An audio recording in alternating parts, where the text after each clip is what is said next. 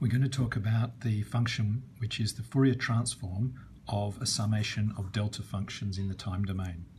And that is actually also a summation of delta functions, of course, in the frequency domain, because it's the Fourier transform. So what is this function? Can we plot this function? Well, it's exactly the same as plotting a summation of delta functions in the time domain.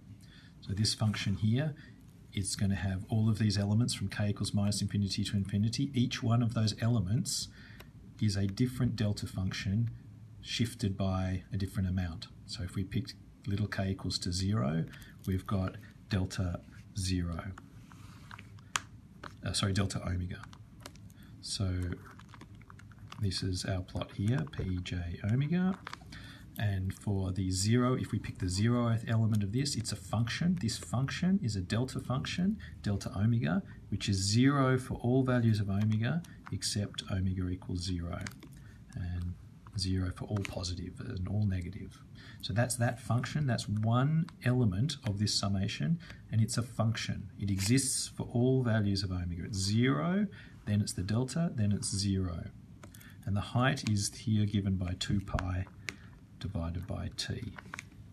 So that's the element k equals 0. Well, what about the element k equals 1, for example? Well, k equals 1, this is a delta function of omega minus 1 times ws. So it's delta omega, so for k equals 1, the function is delta omega minus ws. And that's, in this case, often the sampling frequency. So this is a delta function which exists at the place where omega equals omega s.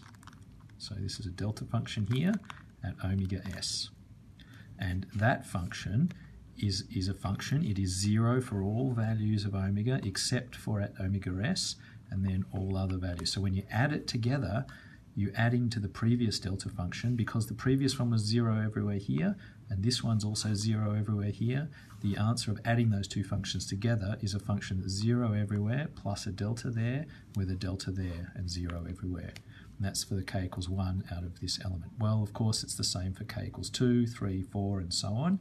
You're going to have delta functions that are, so k equals 2 is a delta function at omega minus 2 omega s, and that is a delta function here at 2 omega s, and so on.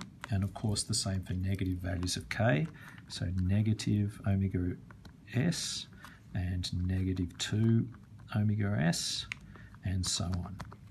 And this is what the function looks like.